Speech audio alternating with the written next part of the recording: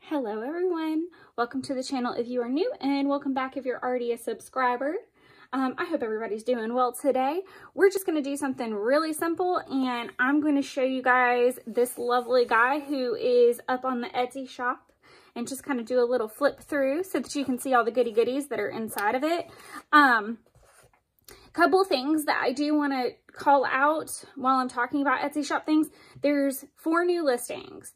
Other than this, there are custom listings now. So if you've had the chance to watch any of the other videos on my feed, in regards to ones that I have made that are more custom oriented, or even if you've seen one, of the ones that are like the flourish themed or the heritage themed or what have you, all of that falls under the same category. So rather than making,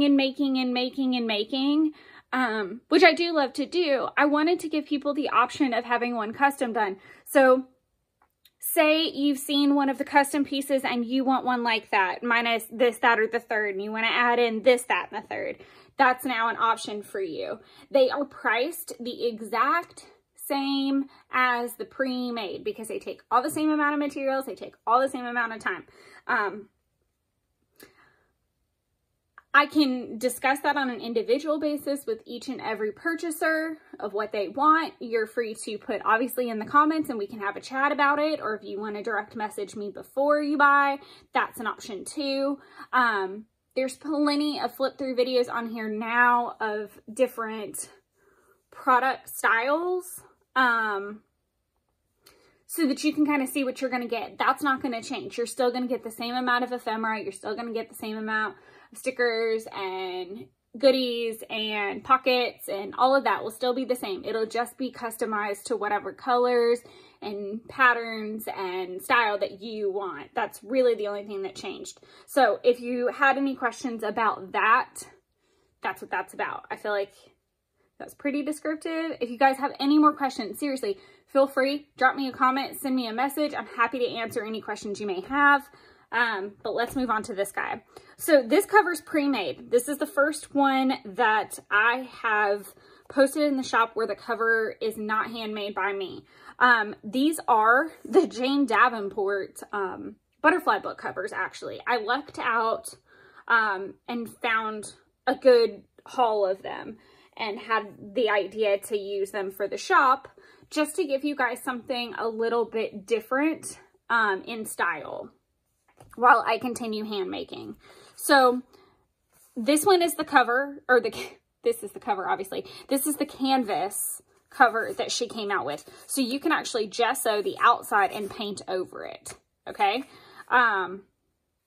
One thing that I noticed that is a little bit different is there's only 2 loops, but I'll show you kind of how I did a little workaround with that. This is the teal color loop that's on the outside that holds the book together. If you can't see it, it's because I'm back on my teal mat. I'm back to my pre-coronavirus filming location. So the inside is obviously the exact same as the outside. The whole thing is canvas. So I didn't want to put my typical pocket here. So one thing to note, if you do a custom book and you end up getting one of these covers, I'm not going to be able to put I mean, I can. There's nothing that says that I can't. But for this particular journal, I really did want it to be blank so that you could canvas the whole thing in this particular case. So I put in her pocket inserts. So this one is great this particular journal is really great if you are a do-it-yourselfer, if you love mixed media, if you were looking for something that doesn't have so much pattern in it and is very do-it-yourself, hence the title. So in this first pocket, the back is blank. I think the back would be a great place to stick stickers personally, like extra stickers that you need to use up, because it's that, you could peel them back off easy. This is where I'm hiding all of your packaging paper, little ephemera, handmade ephemera bits that I make. I love stamping on packaging paper and ripping it. I think it gives it such a nice textured look. And so there are 5 of those. There are always 5 in every single one that I do. every single one. This first page is actually canvas paper, so you can paint on it just the same as you would a regular canvas. I do want to go back and kind of label some just for the benefit of the purchaser, and I will ask on a case-by-case basis. Some of us are pros and we know what kind of paper it is. Some of us are not pros or not as educated on paper. I don't want to say pros because I don't want that nasty comparison monster. This really gorgeous paper is from the Jane Davenport pad that she has. This is just some dot grid paper. It's regular kind of mercury paper. This is vellum. We've got some vintage paper in here that folds out. More of that Jane Davenport. This is watercolor paper. That Jane Davenport paper. And then it's going to repeat back through those papers, just on the opposite side. I'd have to count them out, but it's 1, 2, 3, 4, 5, 6, 7, 8, 8 pages, because these are a little bit thicker. So I wanted to make sure I didn't overdo it and pop the binding or start ripping paper. So I'm pretty sure just by quick counting that it's 8, which gives you 8 styles, 16 pages if you count one way, and then it's 32 if you count a different way. So if you're counting front back, so if you're going 1, 2, you've got 32 pages. But if you're counting like 1, 2, 3, that's 16. I think is how that rolls out. So that's the end of the first insert. And now we're going to get to the other side of that pocket, which is where all of your fun stickers are hidden. So we've got lots of bright colors, lots of pops of gold. I wanted a good medley of stickers that could just be kind of added in, because the whole point of this is to continue to be colorful and just play. So I didn't want them to themed. Jane doesn't really have a lot of stickers in her line. She's got so much mixed media stuff, so I really kind of had to get creative on that one. The other thing that's really different about these is it has these really cool inserts. So you have this stencil. It's probably really hard to see on the white paper, but I can see it through the camera lens, so I think it's okay. But this is really neat, and I love using this recently. It's been my new fun toy to play with, and it's a stencil, and this particular stencil, I'll flip to the back side, is like a swatch style, so you can make your circles and then put your watercolors or your paints in there, which I think is great. And you have triangles, you have circles of different sizes, you have squares, you have a big nice rectangle bar. I love that. The other thing is this washi board. So typically I would hand make a washi board, but I opted to get the pre-made one so that it fit in there. And a lot of these new pieces are part of that butterfly book system, so it made sense to put these guys together. So I included tape from Jane. There's some crepe paper tape in here, and there's some Heidi Swap in here, so we're going to go through that. This is actually Smashbook tape. So I actually made this. I originally wanted it to be a piece of ephemera, but then I thought, oh, how great would that be to be able to put it on a tape, and you could put it on whatever page, and it would be a little bit smaller and more manageable. So it says Artist Journal on both sides. You get one full artist journal, and then you get one journal and one artist by itself. Then it's a run of this Smashbook tape. In case you guys are new to this channel, I kind of started off Smashbooking. The channel kind of started with me Smashbooking anyway, and moving into Project Life and planners and then this. So there's a lot of content on the channel. I really liked this tape with all the different like books and paints and things. So, and the sketch style of it, it really went with the theme. To give you an idea of how much tape you have, it's a little over a foot for each style, which is per my norm. These are different utensils. So you've got like little paint brushes and pencils and water brush pens and things like that. This is just kind of like a watercolor skinny stripe. This guy says where, when, what, who over and over again.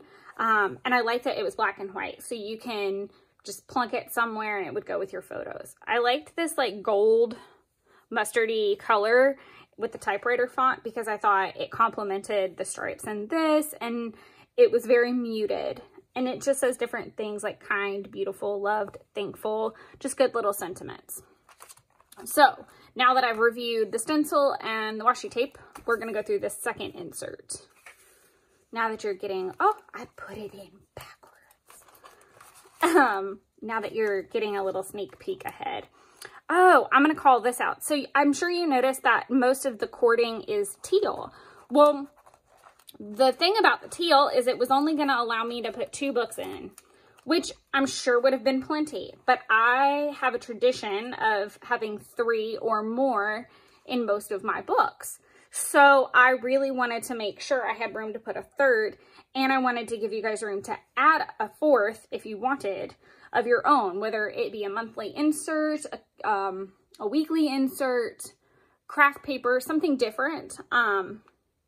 So I threaded this white cording because I knew it would kind of like disappear into the cover and into everything pretty well. I added the white cording so that you can add inserts to it. And it was super easy. So if you really find the need to add another insert, you can lace it through on your own as well and add a different color to put more inserts in there. Okay, so now that we're on the right side of things, we can start going through this. So this is Bristol board. Then we have the Jane Davenport paper. We have graph paper, Jane Davenport paper. This is the Jane Davenport marker paper. That's why its corners are rounded and a little different. This, I believe, if memory serves, is a different kind of marker paper. Or it might be mixed media. It's too smooth. That's the other reason I want to go back and label it, but I'm pretty sure it's marker paper. I'd have to double check behind me. Then we've got more Jane Davenport paper, a dot grid, and then they start to repeat. I'm really trying to look at it and see what I think that is. I'm pretty sure it's marker paper. It's just marker paper of a different kind. And you'll notice that all of the edges, I love that page a lot. You'll notice that all these inserts don't have clean split edges like my typical ones do. I wanted to leave them kind of uneven, specifically for the style of this journal. It's meant to be a creative space, not necessarily something very manicured. And here is the other pocket. So normally I would have one pocket on each inside cover, and then I would have one of these guys in each little insert, but I wanted you to be able to have lots of playroom. So I did a vellum pocket, a Jane Davenport style pocket, a canvas pocket, and a watercolor pocket, so that you can decorate those prior to putting them in or after you put them in, and that you had control over it. I put in a tag to play on that you can use as a tip-in, some paint swatches, because I love a good paint swatch, and then some Tim Holtz ephemera. So there's a good little assortment of that. And tucked in that little guy. Now we're going to get to that last insert. So we've got that canvas paper showing up again. Jane Davenport paper. Some vintage paper. As you can see, I didn't fold it or I didn't sew it in exactly perfectly right. I liked it kind of off center that time. More Jane Davenport paper. This is actually really fun because it's Tomoe River paper, which was nice to include in there. That marker paper from Jane Davenport, more Jane Davenport pattern paper, vellum. We're at the center and we're just going to repeat back from there. I'm really excited I got to put in the Tomoe River paper that I got here in time. I found it in, I love that it says Fine Arts next to the paint swatches. I do try to theme the encyclopedia pages to whatever the book is about, just to give it that little extra touch. So here we are at the final pocket. I'll talk about these really fast and then get into that pocket. This is just a really cool sheet of alphas. They're just plain flat sticker alphas, nothing thickers about them. And then this great little circle that you could easily punch a little hole and stick a brad through and spin around if you wanted to, or do bunches of things with. And it just has paint, write, dancing, play, create, stamp. So all the fun things that I would encourage you to do with this journal, except for maybe dance with it. Okay. So this is Tomoe River paper. This is like a little extra cut off of it, and then some canvas paper to play with. I also gave all of these little extra scrappies that normally I just tuck in my scrap drawer and use for another project, but I thought it would be fun to be able to give them to the owner of the book to play with. And then I made my typical little envelope, but I made it out of the canvas paper so that you would be free to paint it. Now, one thing that you will notice with most of my pockets is that there is washi tape at the top. And that is because despite everything I have done, I cannot figure out why they always split up here. I maybe need to try playing with a crease pad a little bit more to figure that out. But I'm really excited about the canvas style. And you can always switch this washi for something that matches the cover when you're done with it. I just went with paint swatches because it went with the theme. So inside you will find your vellum pieces. So there's always going to be 5 of those. I think she's my favorite thing to put on vellum. Then I was smart enough to label the back of these as I stamped them. There's some watercolor die cut stamp, pre-stamped images. So I gave you lots of flowers to play with, a light bulb. I liked the create. And then this went with the light bulb. So it says, seemed like such a great idea at the time. So these are great little handmade die cuts that I make for every kit. And there's always 5. Sometimes I get overexcited and I make more if it's applicable. So I think that one I just kind of counted the flowers almost as one. I'll tuck them all back in there. But yes, to just sum it all up for you, this guy is now available in the shop. If you want, let's just use this one as an example. Say you want this one and you want it done in a custom and you want me to do it with craft paper and black cardstock as well, and you want different types of paper, or instead of Jane Davenport, you want to see a different brand.